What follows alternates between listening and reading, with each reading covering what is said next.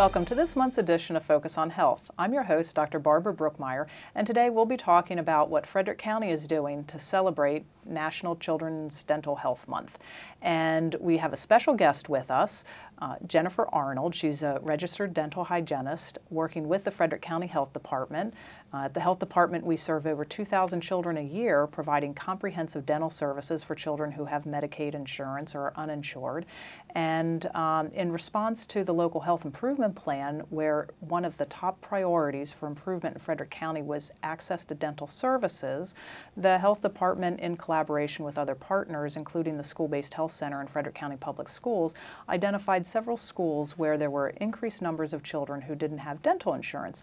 And what Jennifer is currently doing is she is going out to those schools and providing education, oral screenings, and then also fluoride varnish to children who have permission for that. And so I'm really excited for Jennifer to be here to talk to us about what she's doing. Jennifer, welcome. Thank you for joining us. Thank you for having me. So is it true that cavities is the #1 preventable disease in children? Yes, it is true. It's 5 times more common than asthma and 7 times more common than hay fever. 50 million school hours are lost a year due to dental-related illnesses. Wow. So, boy, I guess, should we start with the dentist? So when should parents take their child to the dentist for the first time? They should take them as early as they see the first tooth come in the mouth, and at least no later than their first birthday. But if you haven't taken them by their first birthday, it's not too late. Go ahead and call and make the appointment. On the first visit, what they usually do if the child is 1 and under, we do a knee-to-knee exam. The parent and the dentist knees would touch. The parent takes the child and wraps their legs around their waist, so they're almost like hugging the child. Then you gently lay them down so that the child's head is in the dentist or hygienist's lap. That way you can visually see a lot better in there, and you can go over brushing and oral health with the patient and the parent. But if the kid starts crying, it's still okay because you can see better and you know that they're comforted, the parent's there with them. Mm-hmm. So what can parents do outside of the dentist's office to help prevent cavities? Make sure that their child is brushing their teeth twice a day and flossing. And also, you got to make sure that they're eating the right fruits and vegetables and cutting down on the sugar and the carbohydrate consumptions, because carbohydrates do break down into sugars, and a lot of the kids are doing a lot of sugars and carbohydrates. Mm-hmm, mm-hmm. So when you mentioned the brushing and the flossing, should parents, or up to what age should parents make sure that they're still assisting their children in doing that? Up to the age of 10, they don't have the dexterity or the ability to remove and to get back to the back molars to remove the food debris and plaque, and also assisting and flossing with them. Now, if the child has a handicap, you may be even doing it longer. Mm-hmm. What else can parents do to help promote good oral health? They can make sure that their child is eating a good healthy diet, for one, cutting out the sugars, especially the sodas and the juices. And also, you can introduce a fluoridated toothpaste. By the time the child is about 4, you want to make sure that they're able to spit really well, and they still want to be supervised. And then you can also add the fluoride rinses by the age of 6, but you do want to supervise them at this time. Well, what about fluoride treatments in the dentist's office? Are they a good idea? Yes, they are, at least every 6 months. For someone that's high risk, they might even want to do it every 3 months if they've had a lot of cavities. But you can get fluoride treatments done in the dental office. They have dental clinics. There's the outreach program that you were saying that they do it in schools. It comes in many forms. The fluoride can be in a form of gels, foams, or even the fluoride varnish. The fluoride varnish is probably the most popular ones because the kids are more compliant with it. It's very easily applied. You just kind of open the pack, get a little paintbrush, paint it on. The teeth are a little bit sticky, but they can eat and drink right away, so the kids love that. Oh, right. So that sounds like a very good one. Yeah. What does fluoride do? Because I've heard parents, well, I think when I've asked parents or we've been talking about it, many of them really aren't quite sure what fluoride does, and some people have heard some things that they maybe have misunderstood about being associated with fluoride. So could you talk a little bit about what fluoride does for the teeth and why it's so important? The fluoride actually remineralizes the tooth. If you have an area that's starting to become a cavity that's not quite a cavity yet, it will actually remineralize and make that tooth hard if they start keeping that tooth clean. It also has an antibacterial effect.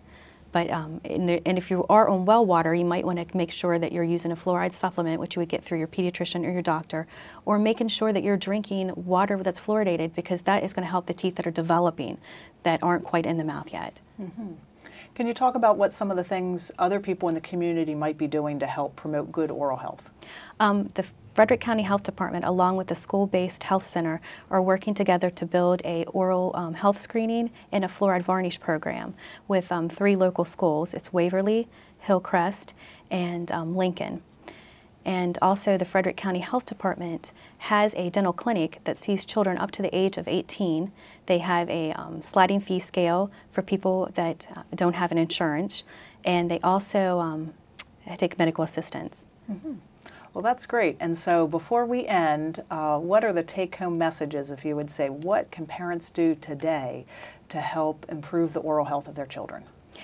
Definitely getting them into a regular dentist every 6 months to catch things early so nothing gets too out of hand, and assisting their brushing and helping them floss. They really don't have that ability until age 10, so you have to be helping them out. They may look like they can do it, but really they can't, and you just have to let them brush first and kind of go back over them. And if you don't have fluoridated water, if you are on a well, you may want to talk to your pediatrician or dentist about fluoride supplements. Well, very good. Thanks for all those really good tips, and I expect that we'll see an improvement in children's oral health as a result of people listening to what you had to share today. I hope so, and thank you for having me today. And now please stay tuned for this month's Medical Myths.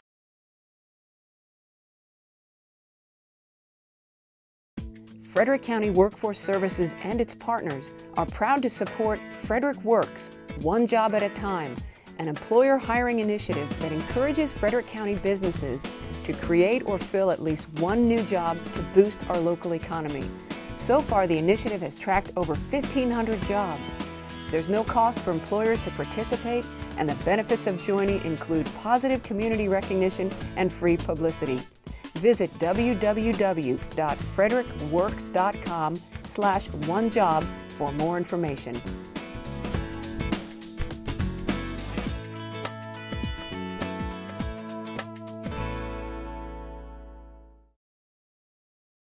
So, I got this new family, and I don't know what it is about this one, but she can't seem to put down that toy. Oh, and she even talks to it. Who's she talking to? Her mom? She talks to her mom a lot. And now here's this month's Medical Myths. Welcome back to this month's Medical Myths. This month's Medical Myths is about heart disease and women. The first myth is that more men than women die from heart disease. Well, that is false. While men do tend to develop heart disease earlier in life than women, after menopause, women catch up. In Frederick County in 2010, slightly more women than men died from heart disease. The second myth is that cancer kills more women than heart disease. Well, heart disease flip-flops with cancer every couple of years as the #1 killer of women in Frederick County. And that's comparing deaths from all types of cancer combined to heart disease. The third myth is that if you think you're having a heart attack, you should sit down and see if it goes away, or you should try coughing. That could be a life-threatening mistake. If you think you're having a heart attack, you should dial 911 immediately rather than waiting to see if you feel better. Emergency medical services personnel are equipped to treat or resuscitate you if your heart stops en route. And studies have shown that heart attack patients generally receive faster treatment when they're transported by ambulance and the hospital is anticipating their arrival. The fourth myth is that if you don't feel chest pain, you can't have a heart attack. That is false. Although the most common sign of a heart attack is chest pain or discomfort, it's not always one of the symptoms. It is especially important for women to know that other symptoms might include shortness of breath, nausea, sweating, feeling lightheaded, and/or pain or discomfort in other parts of the body such as the back, stomach, neck, or jaw. Men and women alike can experience the Hollywood-style heart attack with severe chest pain, cold sweat, but women, more often than men, have subtler, less recognizable symptoms such as abdominal pain, achiness in the jaw or back, nausea, and shortness of breath. And another common symptom is unusual tiredness. It's that uncanny feeling of fatigue that a woman just can't put her finger on. And too often, women tend to blow off those symptoms. And they might even mistake it for indigestion or a sign of being out of shape.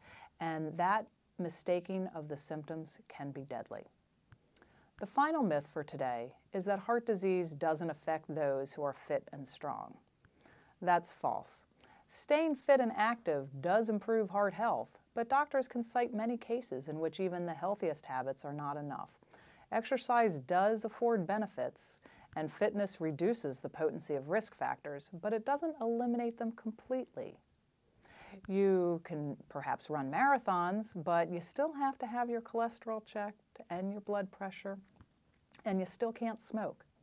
According to the Centers for Disease Control and Prevention, 40% of Americans are at risk for heart disease because of inactivity. 40% due to inactivity. The percentages of U.S. adults with other key risk factors are obesity at 34% of the population, high blood pressure 31%, cigarette smoking 21%, high cholesterol 16%, and diabetes 10%. But remember, 40% of the population is at risk for heart disease due to inactivity alone. So make sure you get your blood pressure and cholesterol checked regularly and follow Angie Blair's health tips related to vigorous exercise and healthy eating. That's this month's Medical Myths. And now here's Angie Blair with this month's health tip. Hello, this is Angie Blair, health educator with the Frederick County Health Department. This month's health tip is brought to you by the Frederick County Children's Dental Program. February is Children's Dental Health Month. Did you know that tooth decay, otherwise known as cavities, is the most common chronic disease found in children? It is 5 times as common as asthma and 7 times as common as hay fever. Untreated tooth decay causes pain and infections that may lead to problems with eating, speaking, playing, and learning. When a baby's tooth is lost too early, the permanent teeth can drift into the empty space and make it difficult for other adult teeth to find room when they come in. This can make teeth crooked or crowded. That's why starting infants off with good oral care can help protect their teeth for decades to come. The following are a few tips for preventing tooth decay in children.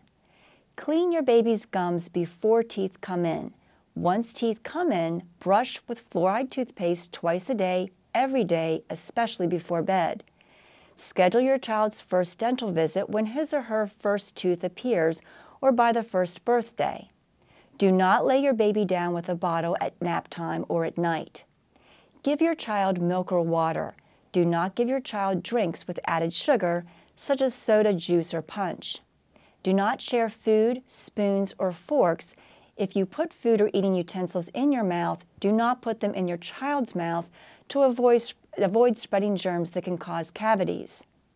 Talk to your child's dentist about dental sealants when your child's first adult molars start to come in.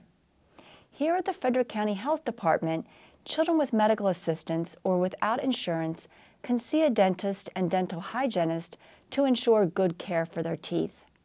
For more information about giving your child a healthy mouth for life, visit healthyteethhealthykids.org. For a dental appointment for your child, call your dentist or the Frederick County Children's Dental Program at 301-600-1041. Thank you for tuning in to this month's health tip. And thank you for joining us for this month's edition of Focus on Health. Please join us next month.